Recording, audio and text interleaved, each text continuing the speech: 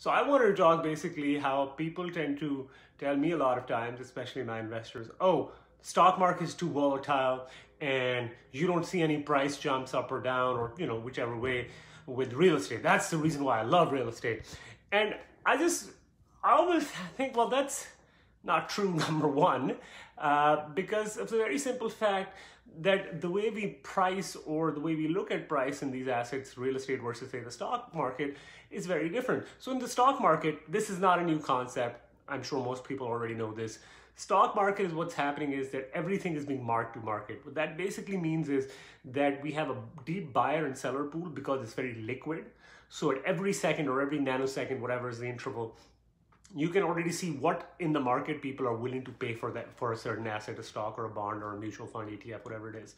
But in real estate, what happens is a real valuation of what the market is actually going to pay only occurs when we want to actually go sell. Now, in the process, during a holding period, we can basically assess the value given what our opinion of what the market cap rate is and all of those other sort of things. Or we can go off a broker's opinion of value or just our calcs. But at the end of the day, we still don't know what the market price is.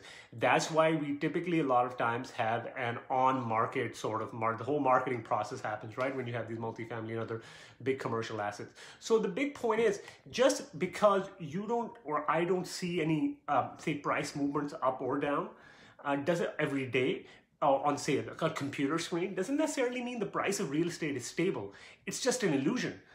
Because if we were to price it, and we can see this, by the way, with the way real estate companies that are publicly listed, their stocks go up and down. And if you think about it, I mean, the big assets that they have are real estate. So by that logic, the stock price shouldn't be going up or down. But because real estate in and of itself is not very liquid, or you can't just go like that, snap your fingers, click a sell button and it's sold. Therefore, a lot of times we get into this illusion, or rather the mental comfort of thinking that real estate isn't volatile, whereas like all businesses, like all assets, especially in this interconnected economy, real estate can be very volatile. It can be very safe as well. And if you buy it correctly, there's lots of benefits to getting real estate. Look, I'm a real estate sponsor. I love real estate, but I don't like to give these sort of hokey, uneducated sort of opinions and commentaries to people to kind of let them go to sleep at night just because they think something. Real estate is as volatile as pretty much any other business. Now, what happens though typically is that with the stock market, we can see these things going up or down. But with real estate, we might have years of, say, what seems like a bull market and then a sudden drop like we saw in 2008. And by the way, the savings and loan crisis and multiple other crises before that. So please get this idea out of your head that real estate prices aren't volatile. They don't ever go down, or if they go down, they maybe just go down like this. They can, have, and will go down dramatically.